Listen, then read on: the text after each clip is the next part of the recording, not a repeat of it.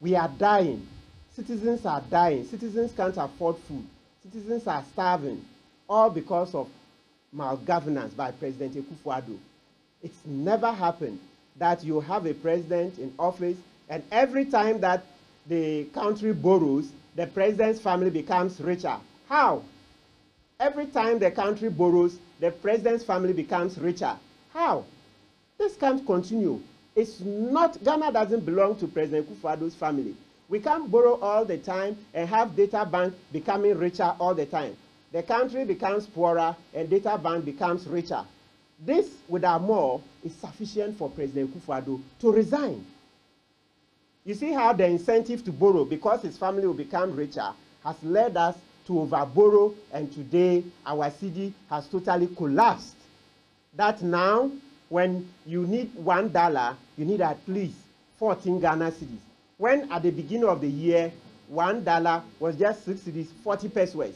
This has never happened. And so to that extent, based on Article 35 of our Constitution, which asks for probity, accountability, etc., which are also repeated in the preamble of the Constitution, citizens have a duty, as stated in Article 41, to ask the president to resign. And this is not the first time that a president of Ghana is going to resign. In natural fact, in the 60s, Lieutenant General Ankara resigned over a matter of 6,000 Ghana cedis that he's alleged to have used to bribe somebody organizing an opinion poll so that he can be declared as the most popular person in Ghana. You see, so ladies and gentlemen, where we are as at now in Ghana, the situation is so dire that the best thing is for President Akufo-Addo to take responsibility and to resign with his Vice President, Dr. Mahmoud Bawumia. Indeed, the Constitution has envisaged such a situation. That's why it's provided in Article 66 that the President may resign from office. The Vice President may resign as well. So Article 66 says that the President has to just simply give his resignation to the Speaker of Parliament. And so that's the same thing Dr. Mahmoud Bawumia will do. The phantom economic wastegate, right? And Article 60, Clause 13 makes it clear that when the President and the Vice are gone, the Speaker must take office for only 3 months. Ladies and gentlemen of the media, for only 3 months. And within that 3 months, the Electoral Commission must organize fresh elections. So it means that we'll have a new president within the 3 months. That's to say that today, 4th November, if President Akufo-Addo and Dr. Mahmoud Bawumia were to resign, it means that latest by 4th of February, a new president will be sworn in. So we would have had the elections and a new president sworn in. And look, people of Ghana, please, let's not despair. Let's go for it. Let Akufo-Addo and Bawumia resign. Look, you'll be amazed at how the international community will welcome this new development. That our democracy would have been strengthened.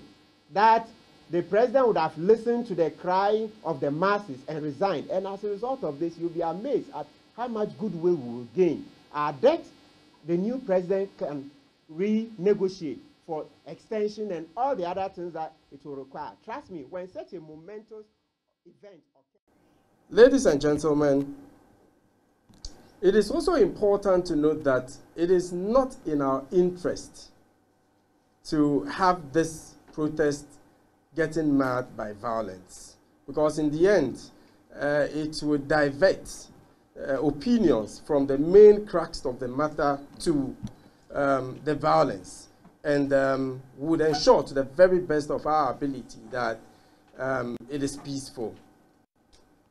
So I wish to appeal to all those attending to obey instructions. We need to use the route. We are not supposed to use any other route beyond what has been agreed on. So we avoid situations where protesters might, confront the police or vice versa.